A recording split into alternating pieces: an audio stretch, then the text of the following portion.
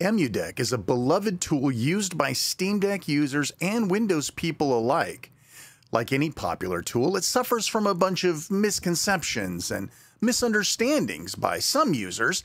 In this video, we'll talk about what EmuDeck is and isn't, as well as clarify a few common misnomers. Stick around. Let's go into the Bungalow world. EmuDeck is often referred to as an emulator.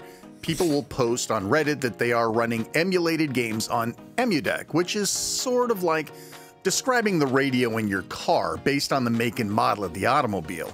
Not super useful if you're looking for help. EmuDeck is more like a superscript paired with an easy-to-use UI to manage the products installed by the script. When I say superscript, I'm not kidding. There's a reason it is so popular. It handles the installation and updates of tons of actual emulators, from RetroArch to PCXS2, along with popular launching interfaces like Emulation Station and Pegasus. Along with the emulators, there are many tools installed like a CHD ISO compression tool, BIOS checking scripts. They even offer up a basic homebrew store, getting you access to dozens of free and legal games. But wait, there's more. Once the emulators are installed, they still need to be configured. Game folders, BIOS folders, controller mappings, and more. If you've ever installed PCXS2 manually, you'll know what that can be like.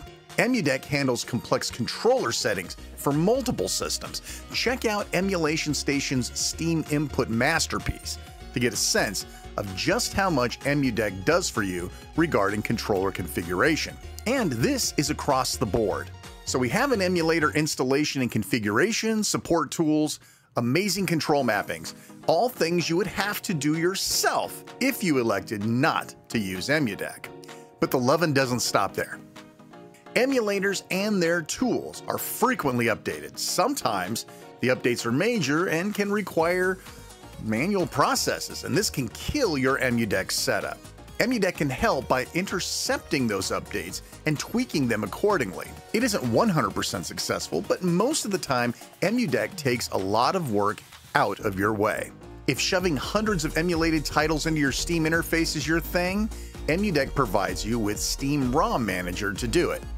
While I'm not a big fan of this app personally, it is very popular and something else you would have had to install and configure yourself. It's just another example of a tool EmuDeck assists with. Important to remember, EmuDeck isn't an emulator. It doesn't provide ROMs or BIOS files. It isn't even really an app, but rather a complex, useful script with a simple front end for those that don't want to do all the work themselves. EmuDeck isn't all wine and roses, of course. It has had its share of scrutiny, including a rushed release or two that broke a lot of people's setups, removal of certain Nintendo emulators that shall remain nameless. Oh, and the tortured side effect of not actually learning anything about Linux, file structures, save locations, and the emulators themselves, how Steam Input works, all thanks to having a tool like this to do all the work for you. I'm not sure EmuDeck's more recent jump into Patreon early access pleases everyone either. Once you start somehow making money off emulation, even though we all know now that EmuDeck is not an emulator, and utilizing apps and tools you didn't create, people can turn on you, and things like paid feature access leaves a bad taste in the mouth.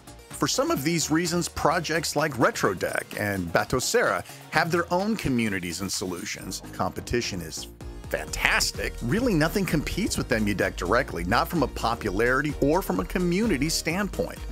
The more people that use it means more people that can support it and help others. Let's wrap this up. EmuDeck does a lot more than most people think it does, but it in itself is not the emulator you're using for Yar's Revenge or Missile Command. That would be RetroArch.